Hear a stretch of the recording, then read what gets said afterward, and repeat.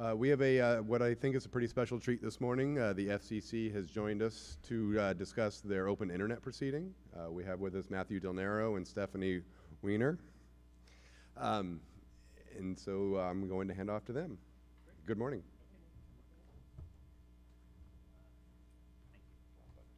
Okay, great.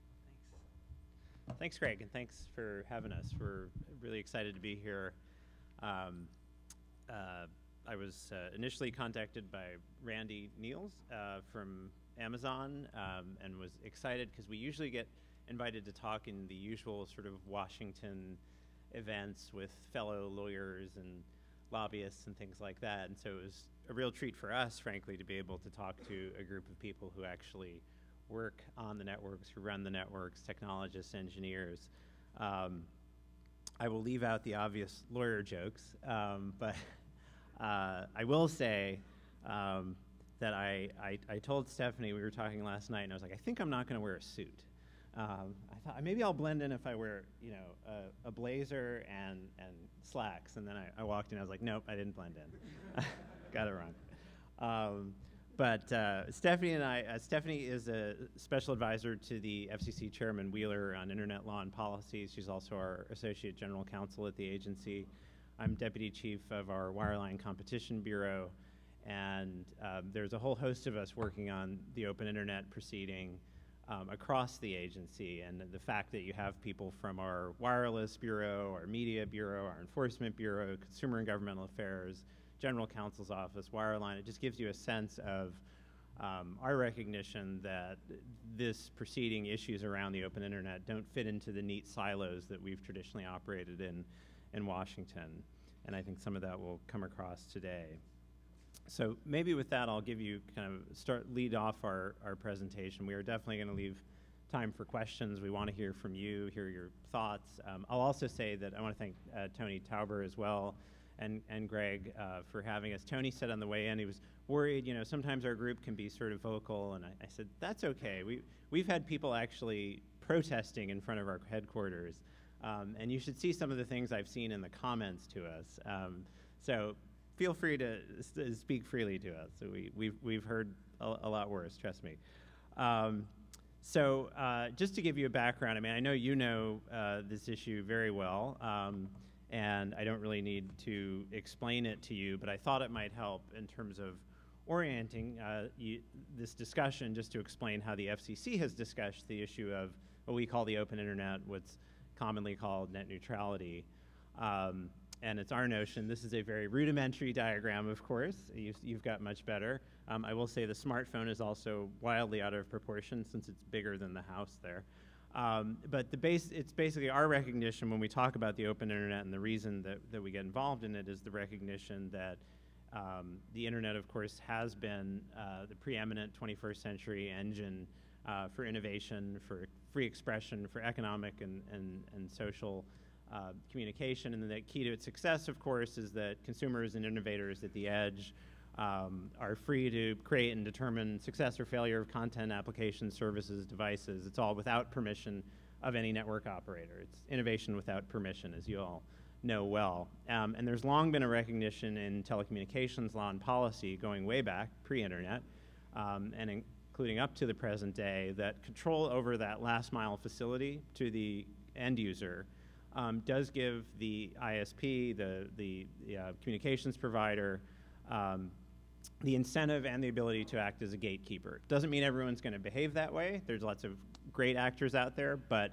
there's a lot of economic literature and technical literature basically to the effect that when you have that last mile control, sometimes a network operator will act in its short-term economic interest in ways that in the long term will not serve the interests of the ecosystem.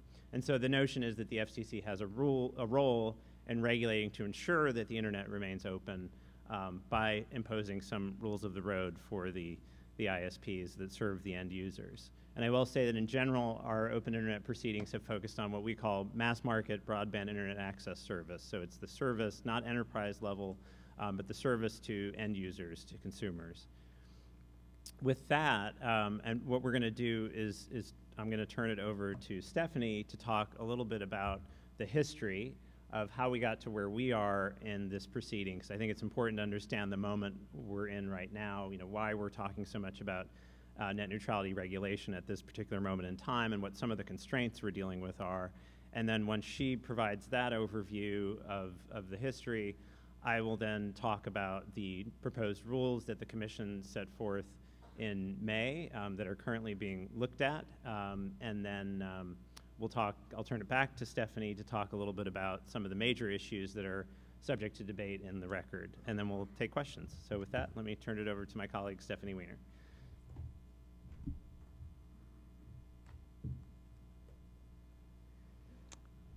Thanks, Matt. Thanks, Matt. Yeah. Now I can see you, not just the mic.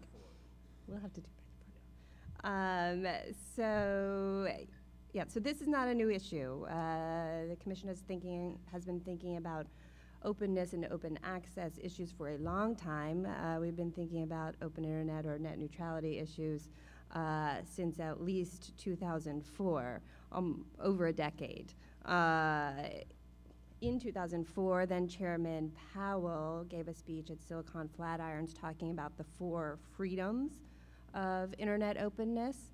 And a year later, the Commission adopted a policy statement based on those freedoms. Those were that consumers should have access to the content of their choice, the applications and services of their choice, be able to attach devices of their choice, and to have the benefits of competition among application services and devices. So this stood as a policy statement of the Commission's, and then in 2008, the Commission actually took an action against Comcast on the basis of this policy statement. The Commission issued an enforcement order against Comcast for their conduct with respect to the management of BitTorrent traffic. I'm not going to go into the details of that because I have a feeling you all could understand it much better than I could. But what I want to get to in sort of the overview of the history here, which we're going to do quickly, is that Comcast did challenge that order, which went to the appellate court in Washington, D.C. And the key issue there is the court overturned the Commission's order, finding that we had not sufficiently articulated a basis for our authority to take the action we had taken against Comcast. So that left the Commission in a quandary of sort of identifying the source of legal authority that we could use to address these open internet concerns that we had identified for a number of years. And in 2010, we adopted rules which were intended to address those concerns, and we'll turn to those in a minute.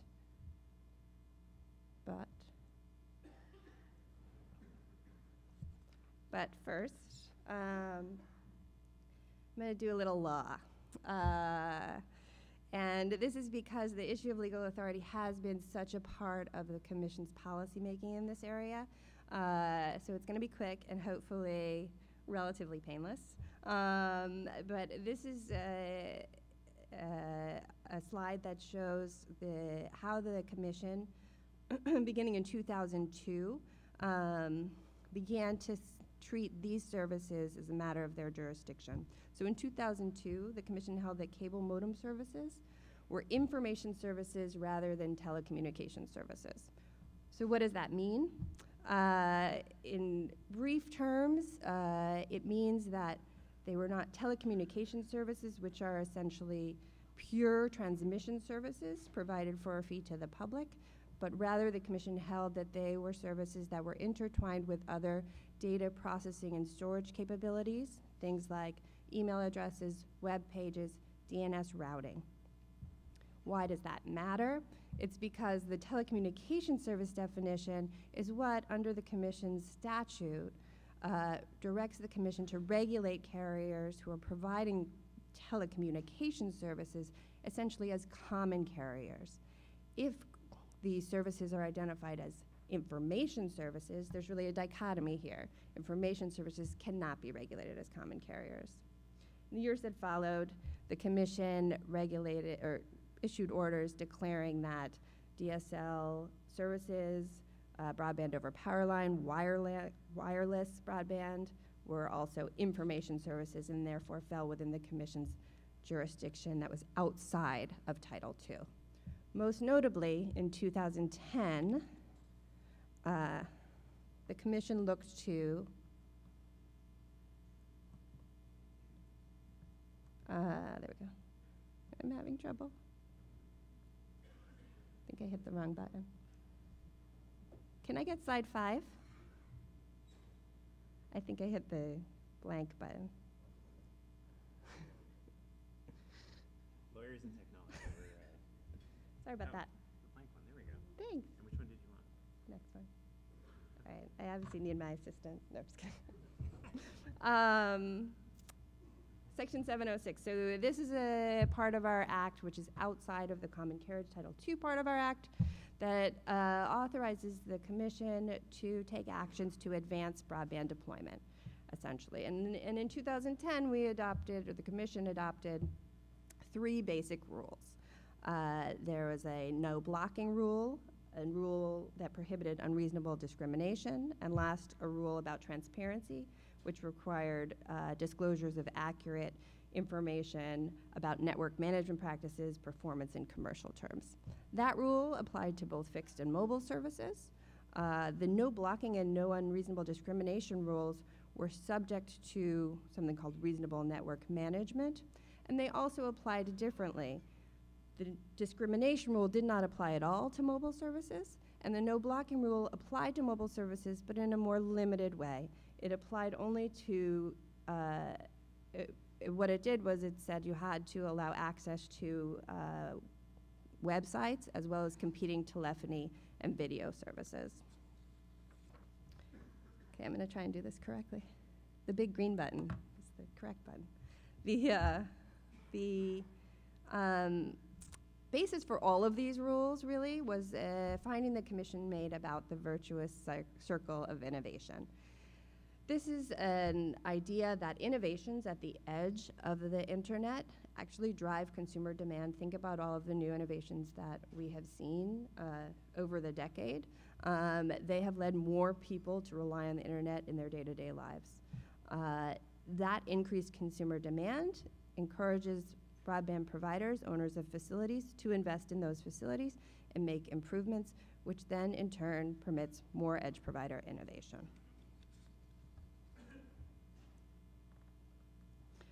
So, I think this is the last of the legal slides, but this is a big one because this is the court decision. Verizon challenged the rules that the Commission had adopted in 2010, and the court's ruling in January of this year really set the stage for the Commission's recent actions with respect to open internet issues.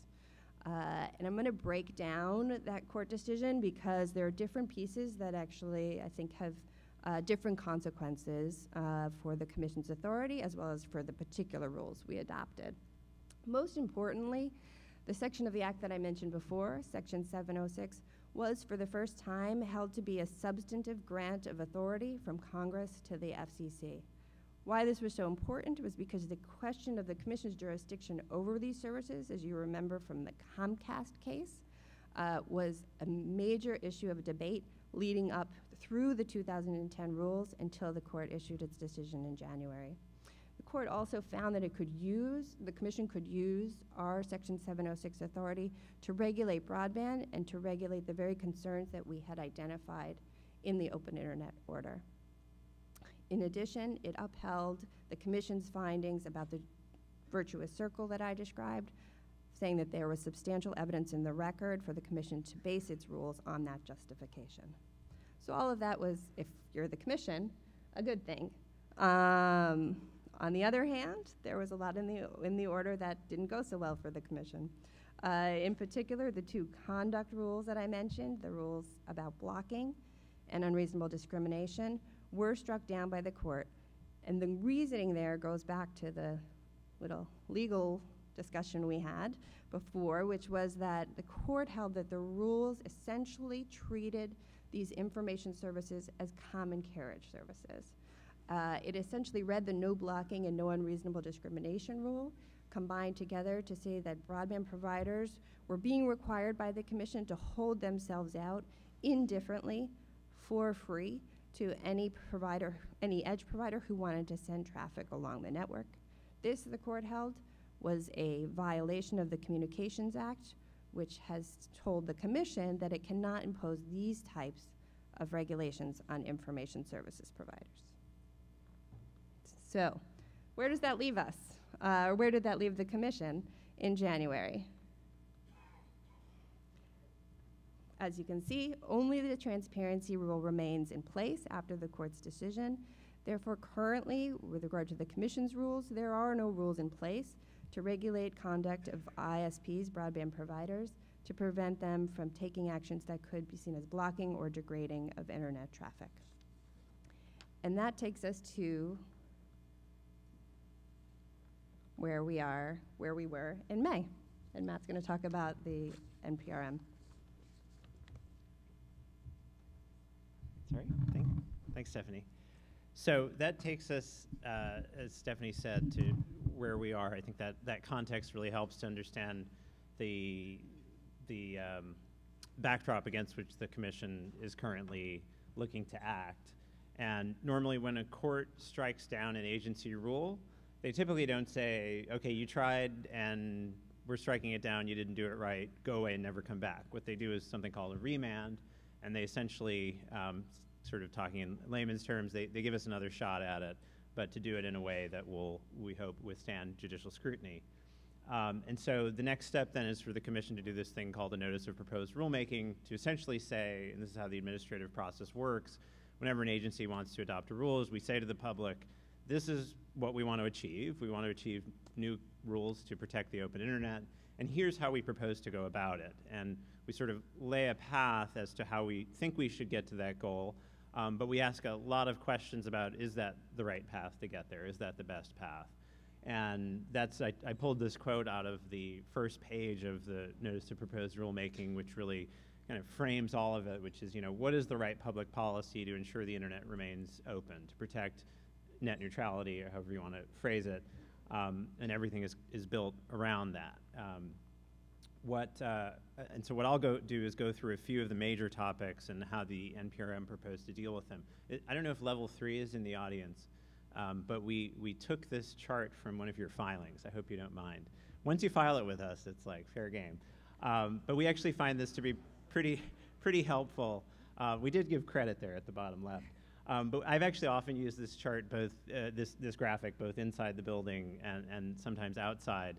It's a basic diagram, but in helping particularly other policy folks understand kind of what the NPRM was looking at. Traditionally, net neutrality has focused on what you all would probably call the on-net issues. So what does the access ISP do with the data, with the packets once it's in their network? How do they deliver it to the end user? Do they block some of those packets? Do they prioritize some of them? On what basis do they prioritize? How do they handle congestion? Things like that. That was the proposed scope of the rules, because that's what we did in 2010.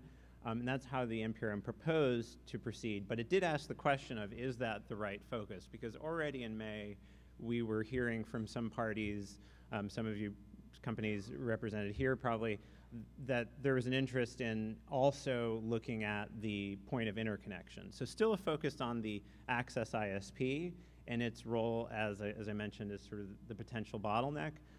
But some folks are asking us to also look at the practices on the other side, right? On what happens at the point of interconnection with transit providers, with direct connections with CDNs, and things like that.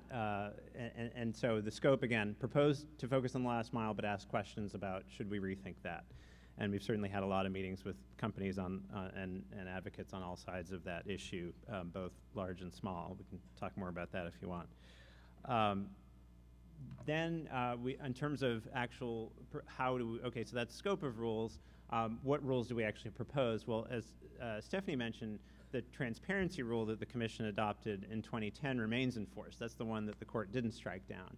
And the notion is, as with any sort of transparency regime, and as Justice Brandeis once said, sunlight is the best of disinfectants, that if you shine a light on the practices of the last mile ISP, They are more likely to behave in ways that we all think would be positive and promote innovation and consumer protection. And at the same time, to the extent that the practices aren't proper, that if where consumers do have a choice, they may take that information into account as they make their decisions as to which ISP they want to use. So we proposed, say, let's take that foundation that we adopted in 2010, and we think we can improve it. We think we can actually have more sunlight. So we ask about things like, should there be more disclosure of performance? You know, things like specific disclosures of download speeds, latency, packet loss. Should there be information about sources of congestion? One thing we hear a lot in informal consumer complaints, consumers are a bit confused sometimes about why am I not able to get to the services that I desire. My favorite streaming video service is very slow. Is that because of my ISP? Is that because of my device? Is that because of the site itself? So a little bit more education, we think, around sources of congestion could be helpful. And then questions about the method of disclosure. You know, can we get more sort of a standardized type of disclosure? And the analogy that's been used is something like a nutrition label, which our Open Internet Advisory Committee worked on, which Stephanie serves as an advisor to a couple years ago, was can you have sort of a standardized like label that has some key information so that consumers can really compare apples to apples. Specifics on data caps or allowances, there's a debate over terminology there.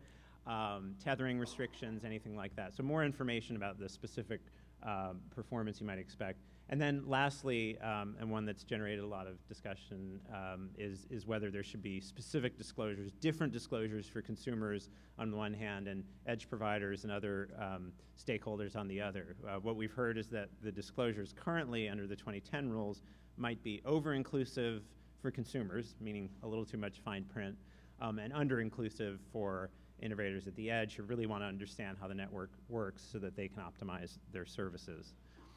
So all of those have been proposed. And then, importantly, as Stephanie mentioned, we had 2 big rules that got struck down. So there's no conduct rules today on the books. It's one of the reasons the Commission moved quickly with the NPRM was to try to fill the gap.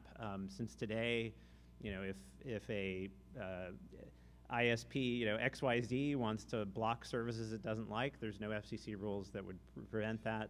If they want to cut all sorts of deals to favor some traffic over others, there's no FCC rules that would oversee that.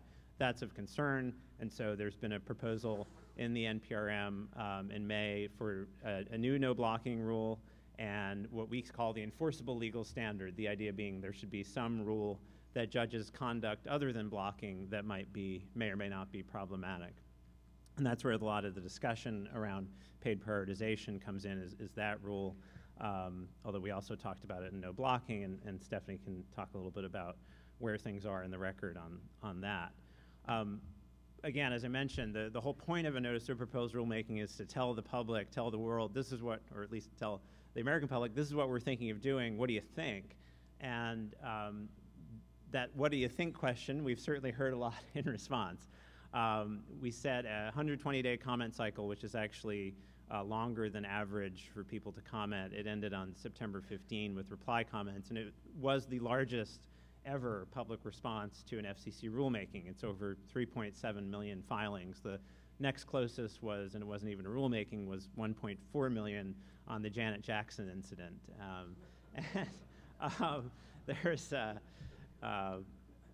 I think it's good that the internet has beat out that instant. So over 3.7 million, lots of different views. Stephanie will talk a little bit about sort of what some of the major topics are that are in that record. But we've been glad. A lot of times people say like, oh, how are you getting through all this stuff? I mean, we're glad when people come in and this is the whole point. This is how it's supposed to work. I'm relatively new to government, and frankly, I find it inspiring that 3.7 million people are motivated on this issue. We've also held a series of open internet roundtables. Stephanie just co-hosted one yesterday. I did one a few weeks ago, or co-moderated one. They were streamed live at our site. They're also archived. I've given the site there if you want to watch any of them. They might be a little dry at times, but they go into a lot of the details on things like enforcement, things like mobile broadband, legal issues, enforcement, et cetera. And we also got a lot of public participation through those. So it's been a robust process that's still ongoing. And with that, I'd like to turn it back to Stephanie to talk a little bit about some of the major issues that we've seen raised in those comments. Thanks for doing my slide for me. So this is a big record, and we are working our way through it. But I just wanted to touch on some of the major issues that have been reflected in the record, as well as, you know, even trade press, even popular press, about what kinds of things people are debating about our open internet proceeding. So I'm going to touch on some of them, and then we're happy to take questions once I'm done if there are particular issues, either things we've said or things that you have read or have been thinking about. We'd be interested in your thoughts and questions as well. As Matt said, it's a pending proceeding, and so we're continuing to take in ideas. No decisions have been made, but it, I think, is worth picking out a few points where it's clear we have some thinking to do, and there's been robust debate. The first of those is the issue of paid prioritization. Sometimes this is called the fast lane, and the concern has clearly been raised in our record that people do not like fast lanes and that they do not want to be stuck in a slow lane. We have been thinking through this issue really carefully. One of the things I think is important to note is what do people mean when they talk about paid prioritization? Our sense, even in our record and the paper filings, is that people are talking about that term to mean different things. Sometimes it's a very technical concept of advancing one type of traffic in the network management over another type of traffic. But other times people talk about it in a much broader way. You know, maybe it doesn't include prioritization if it is directed by the user as opposed to by the network. Maybe it includes things like exclusions from data caps, also sometimes talked about as zero rating, which in their own way, though through economic terms and conditions, advance one kind of traffic, well, preferentially treat one application or service over others by excluding that application from a data cap. We have been thinking about what to do about these concerns. They were concerns that were raised in 2010 as well, so they're not new to the Commission, but I think there's really been heightened attention brought to this issue. You would see, you know, even at the time of the NPRM and still today, we are thinking through positions about whether there should be prohibitions on this kind of conduct. What would that mean in terms of the benefits, but to consumers and others? What would that mean in terms of innovation, or particularly in such a dynamic environment? We are trying to work that through. An alternative concept has been proposed. That would be to have what's called a presumption against these practices, which would essentially, the Commission would come out presuming that they are illegal, but allow folks to make the case that they do not have the kind of harms that people are concerned about in a particular instance. Another issue that's really gotten a lot of attention is the issue of mobile services. In 2010, when I talked about it before, the Commission treated mobile and fixed broadband differently. There have been a lot of changes in mobile since 2010. This is an area that's moving really quickly. The way people use mobile services today doesn't, at least from the consumer perspective, seem that different from the way they use fixed services, right? If I'm looking at my smart device and I'm on you know, an LTE network, and then I walk into my home and it switches over to my wireless network, I as a consumer may not notice the difference. That doesn't mean there aren't differences in the technology, in capacity, in the architecture of those networks, but how should the Commission deal with that? A lot of questions about whether those differences mean that the Commission should adopt different rules or retain distinctions in the rules, or whether they should be accommodated by a more precise definition of what we mean by reasonable network management, which is an exception to the rules, and could that concept of reasonable network management and what's reasonable differ depending upon the type of technology and service that's involved. There's a big debate about enforcement, and this is something that was also talked about in our notice. And the issue here sort of comes down to whatever rules we adopt, there's going to be a need for an enforcement mechanism. Our rules can only be effective if they're effectively enforced. And that process of how we enforce our rules has to achieve a certain amount of certainty so that providers, you all, consumers, the commission sort of knows what's on what side of the line, what's permitted and what's not. That kind of certainty is something that I think regulated agencies strive for in general. But there's also a need for flexibility here. We don't want to set a rule today that's not going to work in 1 year, 5 years, 10 years. We want this to be essentially future-proofed as things change, and that means you need to build in a certain amount of flexibility. And lastly, in terms of access to our enforcement processes, we recognize that there were a lot of players in the internet ecosystem. This is not the case of where there are two parties trying to negotiate a commercial agreement. There are diverse parties involved, there are diverse issues involved. With so many small players at the edges of the network, how do we ensure that they would have access? Maybe they don't have the sort of army of lawyers and lobbyists, but we need an enforcement process that's going to work for them without imposing so many costs that they can't come to the commission and have their concerns heard. And the last one I'm going to touch on is legal authority, which has sort of infused this debate over the last 10 years, as I've talked about. We have clearly heard a lot in the record about whether the commission should regulate net neutrality or adopt rules using Title II, that sort of common carriage approach to regulation. We've heard a lot of folks who have argued that we should not do that this is different than the legacy telephone network for which common carriage provisions were enacted by Congress. This, I think, began as a bit of a binary debate. More recently, we've seen some comments that look to how we could combine those approaches to achieve the Commission's goals. In particular, there's been attention to something that came out of the court decision. The court was looking at what kind of services broadband providers afford to the edge. They carry traffic. The facility owner carries traffic from the edge of the network to its subscribers. What is the nature of that service?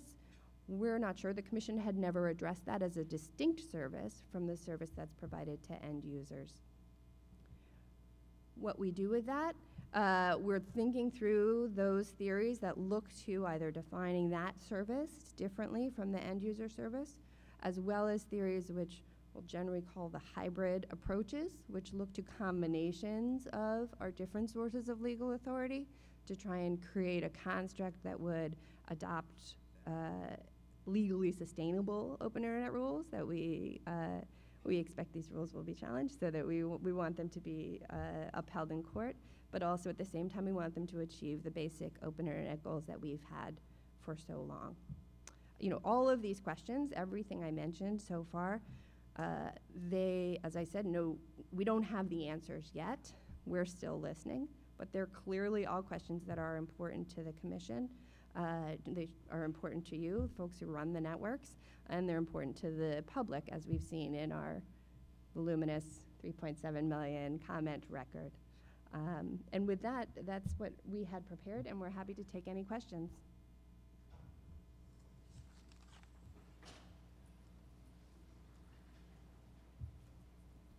We'll start over here. Good morning, Matt Petak from Yahoo. So you mentioned that sunshine is the best disinfectant. Now, that works whenever consumers have choices. The franchise laws and the franchise rules that are put in place in municipalities mean that in many cases there is no opportunity for competition. That sunlight cannot disinfect if there is no other alternative. You can look at the history of slavery in the US and how open it was, until somebody actually said, wait a minute, it's not enough to simply be out in the open. somebody actually has to step in and say, wait a minute, there needs to be alternatives. Is the Commission interested or prepared to weigh in on the notion of the legality of the franchise agreements and whether those should be struck down? Well, there's. Okay, thank you. There's a lot there. Let me just say first on the transparency point. So I think there were some providers who came to the FCC back in 2010 and said there should only be transparency rules, that you don't need these other rules. And the Commission found that wasn't right. They said transparency is important, but it won't take you all the way in terms of internet openness. And it did address one of the things that you'll find in the 2010 order that's reflected again in the 2014 NPRM, is this concern that consumers, for whatever reason, may not be able to react. For example, switching costs might affect them, even if they have a problem with what their provider is doing. So I do want to say that the Commission recognizes that issue. There is, and Stephanie's with our General Counsel's office, so will tell me if I go too far. I will say you raised the community broadband issue. There are petitions pending before the FCC right now, asking the FCC to preempt restrictions on municipal broadband that some states have adopted. When we have a pending petition like that, in particular, we're not really allowed to comment on it. Other than to say that we're taking comment on it, it's something obviously that the Commission is looking at. And on the franchise, I didn't know if you meant the franchise agreement issue as separate from the community broadband issue, or no, that's okay. You're allowed to ask more than one. I wasn't sure but if you can clarify what it was you were thinking on the franchise agreements.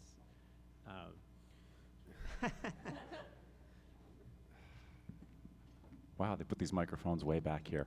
Okay, so on the franchise agreements, it essentially becomes a blocker to competition. And one of the challenges whenever you have transparency is there needs to be an ability to take action based on that transparency. And in a lot of cases, the restrictions that are put in place mean that even though the consumer may say, great, I have this label, I can look at it, there's no other nutritional option on the shelf for me to select from. So no matter how badly I don't like what's on that transparency information, I can't go anywhere with it. There's nothing useful I can do. So that was my concern on the franchise agreement, is municipalities, localities saying, you have an exclusive build-out option. What choice does the consumer have in a situation like that? Great. So I don't know if I would make it as much about franchise, but if I can say one thing, the chairman spoke I won't make you run back again.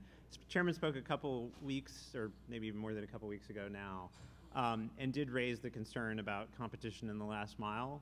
And in particular, he spoke about how the number of competitive options, particularly we're talking on fixed broadband access networks, declines as you get to higher speeds. So when you get to, say 25 megs, you see less competition than you might have at 3, right?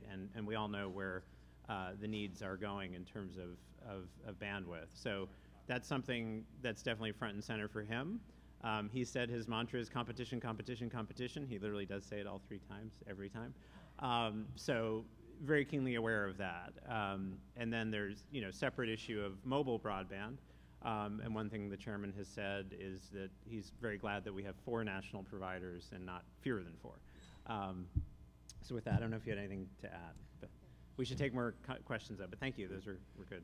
So I will ask our questioners to keep it brief. We have a number of folks at the mic and a limited amount of time. Please ask a question quickly, and if you would like to follow up, our speakers will likely be available perhaps during the break to discuss a little bit further. I do have to say that was pretty good because it was quickly said 3 questions. Well done. Right. Very efficient. So I'm going to try to call these out. I'm going to start here in the middle with Jeff. Jeff Houston, APNIC. If your mantra of your chairman is competition, competition, competition, certainly the Title I framework around interconnection and peering makes a lot of sense. It's a strongly competitive market, it's open to innovation. There are certainly pressures and strictures that make sure players operate efficiently. But the access market, some economists all around the world really propose that that kind of market is sub-additive. And because it's a sub-additive market, it naturally tends to aggregation and local monopoly, in which case the entire mantra of competition, competition, competition is completely wrong. It doesn't matter what you do when there's only one provider. Why is the FCC so reluctant to actually say that's a Title II issue? That once you get to a local monopoly, your only real remedy in terms of an efficient response that gives you an efficient digital economy is to fully impose common carrier constraints on local access monopolies. Why do you think that you can wave some pixie dust in the invisible hand of Adam Smith and somehow introduce competition into a sub-additive market?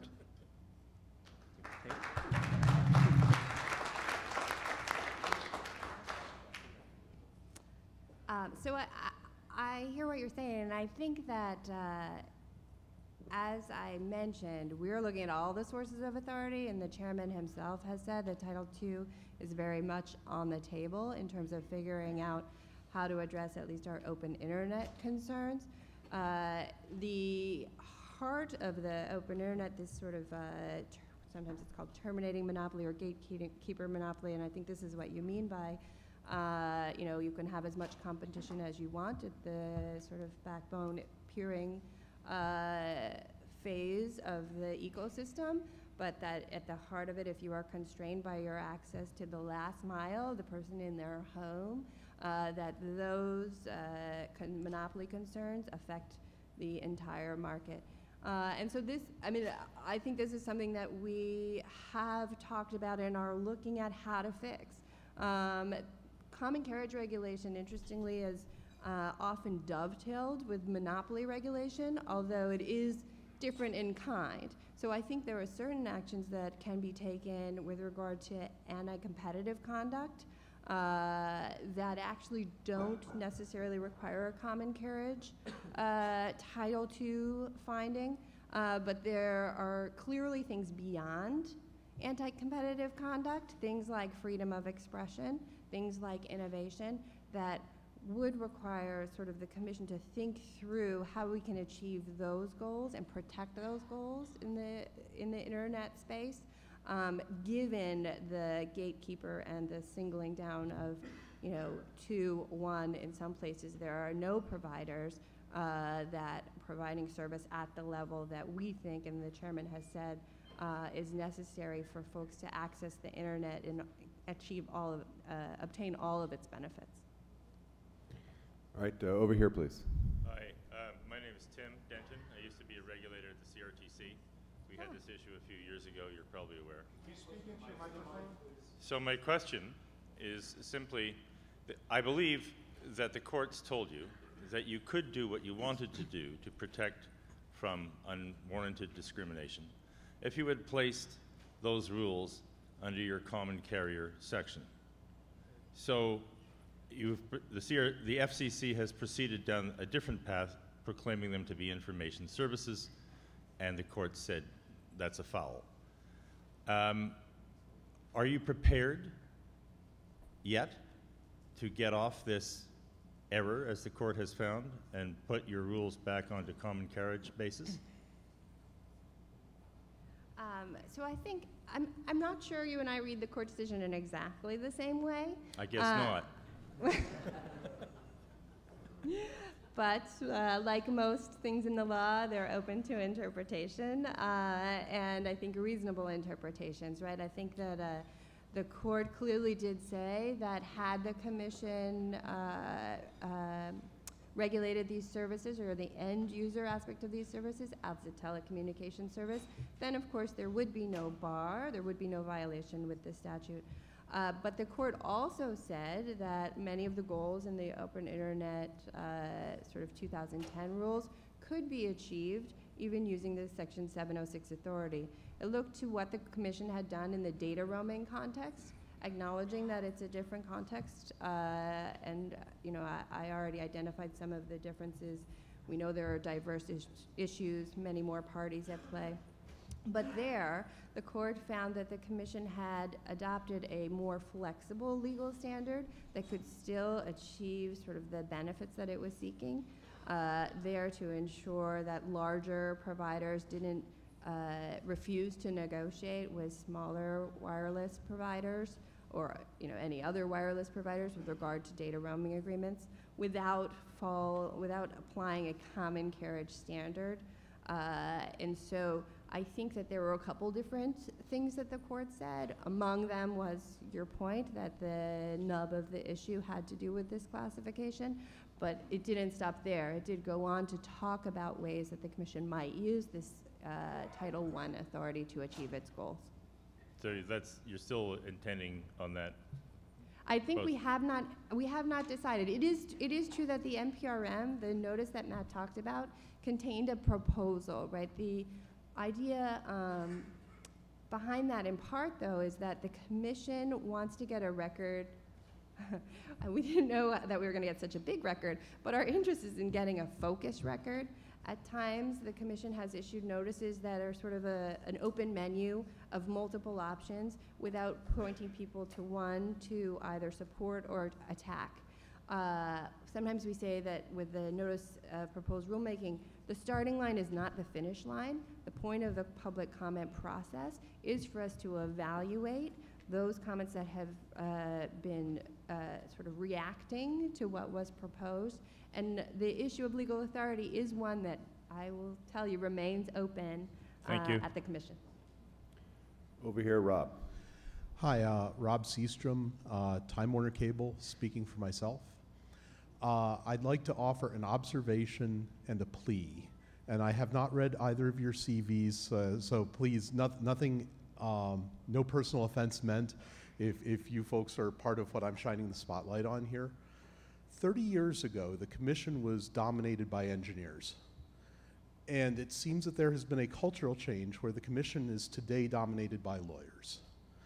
And I offer, as evidence of the prevailing notion as I perceive it, that anything can be negotiated as long as it can be encapsulated in a legal agreement, it's cool. Scientific realities, well, whatever. I offer light squared and the debacle surrounding that as evidence of that. So my plea is, whatever you happen to give us, please give us something that's actually implementable, that we as engineers will not look at and say, oh my goodness, what is this? How can I possibly do this? Thank you. It's a fair plea. We hear you. We do, there have been various times when members of the commission have noted that it would be helpful to have more engineering resources, to have more funding for engineering resources. And we are fortunate to have folks like Henning Schulstrini, who is our outgoing CTO. Stephanie and I have spent a lot of time with him, having him explain to us what would work as a practical matter, what wouldn't. Our new CTO, Scott Jordan, is very much in demand within the building also on these issues. But I hear you. I think we would love to get more engineering talent in. Yeah. Owen's up next, and I'm going to cap it at the three folks standing at microphones right now. Owen DeLong, Black Lotus, also speaking for myself. Layer 1 or facilities-based services tend towards a natural monopoly just due to the cost of deploying them versus residential density in the United States. Unfortunately, what has been allowed to happen is that facilities-based providers have been allowed to leverage that layer 1 monopoly, that facility monopoly, into a services monopoly. For a while, we had unbundled elements that sort of tried to help with that. For some unknown reason, the FCC decided to abandon the requirement of unbundled elements. What we really need to get to, in my opinion, to solve this competition problem, if the FCC really has a commitment to competition, is a situation where players that are facilities providers are only allowed to be facilities providers. They are regulated as common carrier facilities providers and must provide those facilities to any service providers on equal terms, and therefore last mile access becomes its own market, which, while it doesn't have competition, facilitates competitions at the layers that actually matter to the consumers. Thank you. Thank you. I think the system you're describing is, for example, the system in Europe, right, in UK, in Japan, number of places. Yes. And is something certainly that we've studied. It is notable. I mean, we're focusing here on net neutrality, open internet. We have heard from folks about the European system that they have had net neutrality issues as well, even in that regime. That's not saying that regime is good or bad. It just, even in that regime, there does appear to be some concerns about net neutrality and things like blocking and degradation. But beyond that, we could probably have a much longer discussion about the history of unbundled network elements, and I think we're probably don't quite have the time for that, but happy to chat afterwards. Okay. Joe, over here. Joe Provo, Google, speaking for myself and with a historical hat of a competitive broadband provider in the U.S. that Mr. Petak denies exists, but I'd rather not hammer on the points that I think already Jeff and Owen amplified. I would like to ask, one thing that's concerned me in the long comment period is what appears to be a scope creep of going beyond the broadband facilities and looking into the entirety of a provider's network, to the point where I'm worried as an occasional purchaser of enterprise or other transit services that I may no longer be able to buy from a Comcast or a Verizon business if they get regulated out of being able to provide that service, despite them having a lot of facilities in whatever town I want to do business in.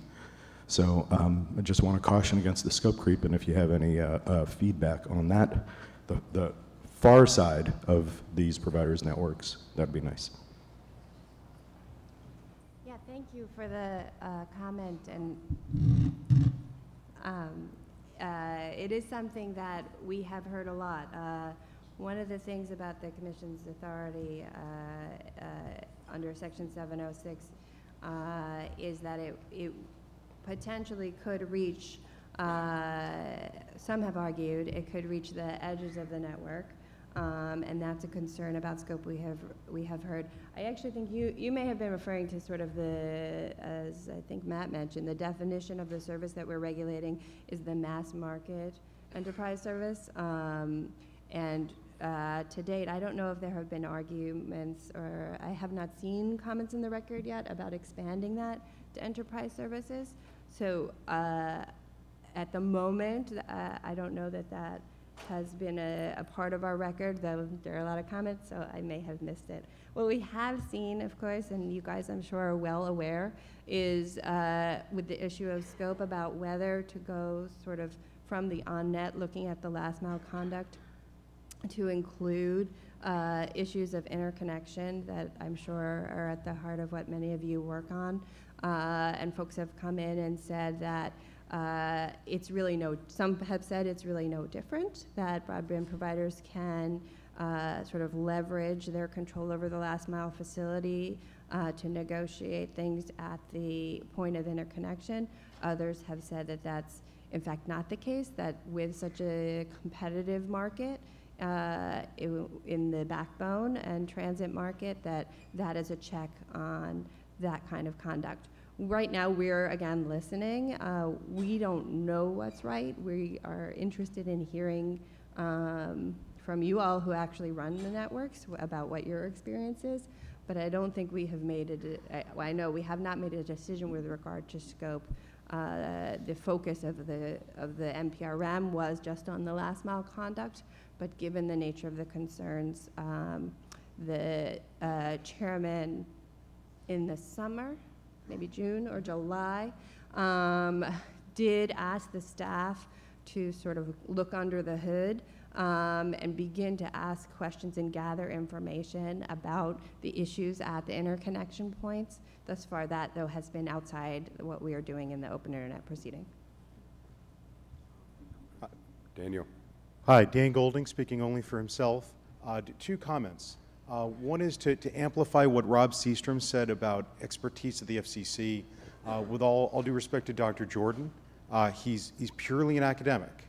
And one of the things we've seen over the past 5 to 10 years, especially on the internet side at the FCC, is that the FCC has increasingly relied on academics and attorneys.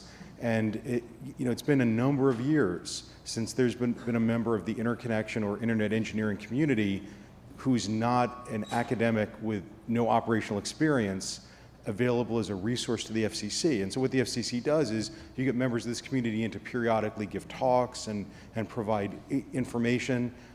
Considering the scope of the internet and its importance to our economy and the level of interest from the public in these issues, I'm going to suggest as a citizen that that's simply not enough at this point in time, and that you must enhance your expertise in the same way that you have significant wireless and spectrum expertise that's on your staff every day. These guys and gals are total experts. They're the top experts in their field in spectrum. That is not going on the internet side. It's not acceptable. The second point I wanted to openness and transparency. The requirements on carriers, on broadband providers, on content providers for openness and transparency at this point are not sufficient. The public debate on network neutrality, on peering, on not being able to get your favorite streaming service is hampered both in terms of lawmakers, in terms of policymakers, and in terms of average citizens, because the graphs and the data and the information that show the edge between these providers, that information is secret, it's under NDA, and in some cases contracts exist where carriers have, or hosting providers have to certify they will not provide the information to government regulators upon request. I don't believe that's even legal. I guess my request to you is it's great to maybe say, you're going to be a common carrier, that those are big, big steps, and there's significant legislative possibilities for pushback and changes in the FCC's mission if that happens. But it's very, very difficult for a lawmaker or for a corporate executive to push back against you when you demand greater openness and transparency.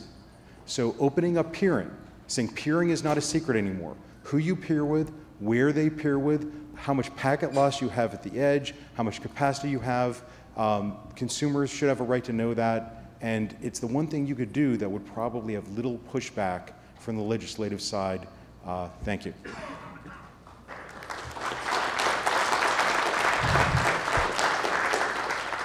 Thanks. Those are both points well taken. On the first one, as I said, we would obviously love to have more engineering resources. One commissioner has proposed a sort of an engineering honors program, in the way we have a legal honors program. Again, there's some funding issues there, but I do hear you. As lawyers who aren't experts in internet architecture, the more resources we can get, the better.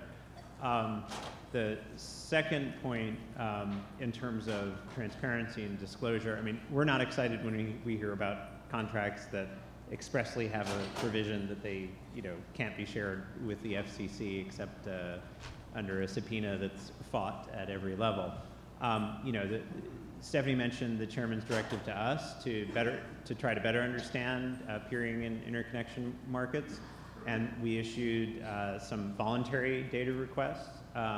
Some providers were more helpful than others on those. But we certainly, just for our own benefit, find it helpful when information is available. And we agree that, and part of the role of the transparency rule, it probably doesn't, there may be issues in going as far as you want to go, but we definitely want to get closer to greater transparency in those markets than we have today. Thank you very much. Thanks.